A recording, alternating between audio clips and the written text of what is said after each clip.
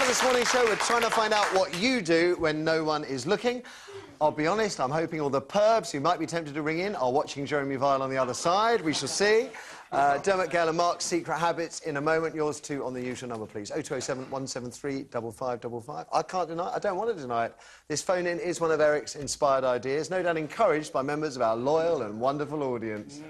Now, what do you do then when no one's looking? Does each and every one of us, does even Prime Ministers in waiting, have a deep-seated need to do something we might not want the rest of the world to know about when we're alone?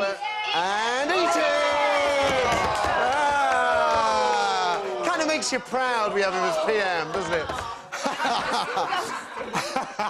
Bogies! Now, I suspect we all do, because we all live under a huge weight of social pressure and expectation, don't we? And if you think you can get away with something, then the temptation is there to have a go. The thrill we might get caught only increasing the pleasure we feel. Like David Cameron, who also picks his hooter, Paris Hilton scratching her camel toe, or Natalie Portman's pant-up bum sticky problems.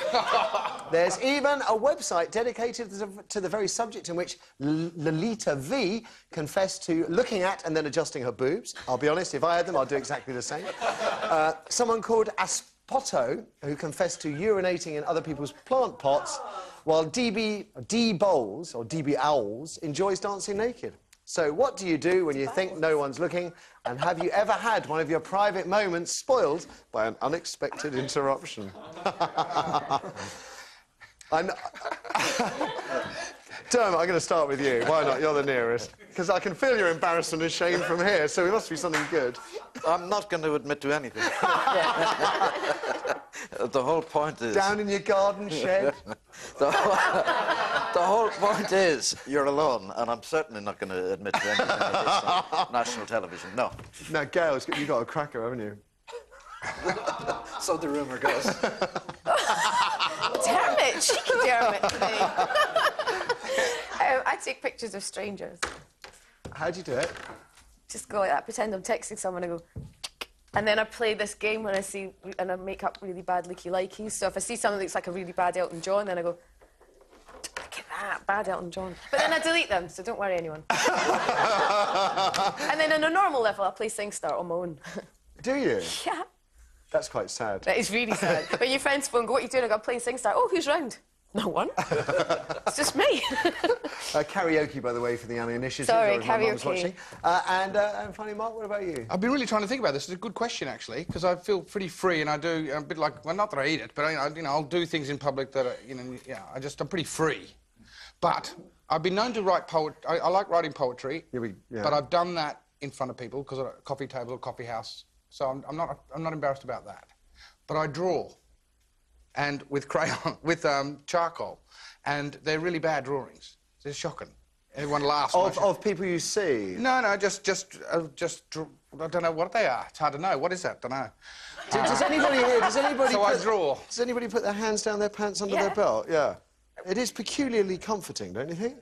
But when you're on your own. Stop looking at me like that, Dylan. For God's sake, I'll hit you with your own book, and you wouldn't want that, would you? Eh? Is that when you're on your own? You do that in the tube. I mean, when you're on your own, when you're on your own, you go a bit further, don't you think? Oh, no. No, I don't. I'm too tired. I've got a young girlfriend. Kirsty, what do you do? I make myself cry in the mirror. What? That's weird. What, like you make yourself cry? Is it like self-harm? No, because I used to be an actress and I used to do a lot of acting, and that was one thing I used to struggle with. And I've about mastered it now. Try it. Give us a bit. No, I wouldn't. Tomorrow, if we bring a mirror in. Tomorrow. Yeah? Tomorrow?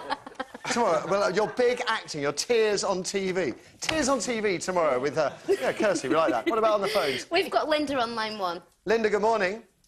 Oh, good morning, Matthew. What do you do when no one's looking? I actually talk to myself. I don't just talk to myself, I argue with myself. I have massive, great big arguments with myself because I'm the only one that ever thinks that I'm right. But a few weeks ago, what happened, I didn't realise the front door was open. And I was really having a big row with myself, and my neighbour was standing outside the front door, thought that I was in trouble inside, and she was going to go and call the police. That's a row with myself, you know. Nice one, thank you. Let's have another.